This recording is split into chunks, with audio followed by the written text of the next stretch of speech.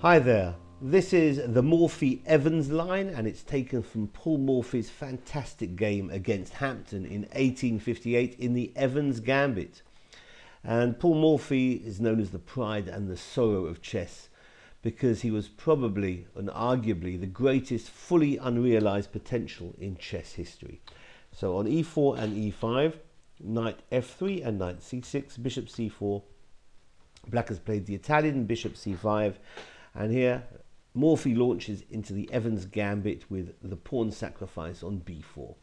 Bishop takes on b4 is met by c3, which not only hits the bishop but supports a d4 push in the center.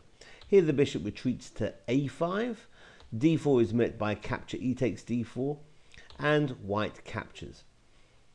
Hampton, whoever this man Hampton was, retreated the bishop back to b6, still more or less equal, but now consolidation in the center with c takes on d4. White's very comfortable. d6 is met by knight c3, and knight f6 will only encourage a pawn push. And Morphy, being an aggressive player, needed no reminder, pushes e5 straight away. D takes on e5 allows white to play bishop a3, ensuring that the king is stuck in the center.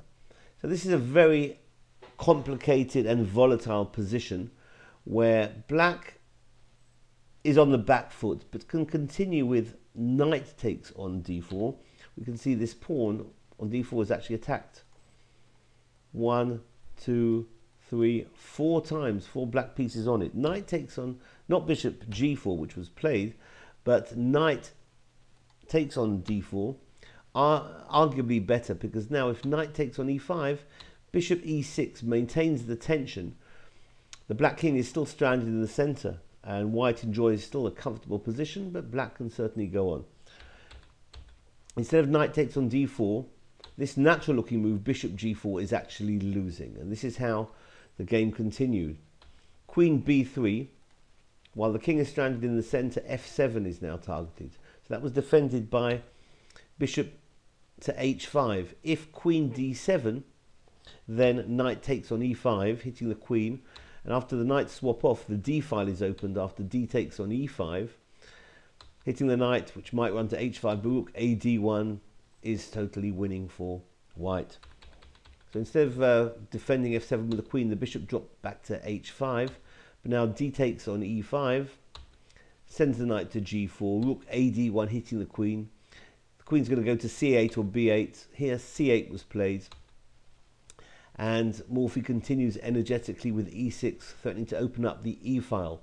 Black cannot allow that to happen, so plays f6, keeping it closed.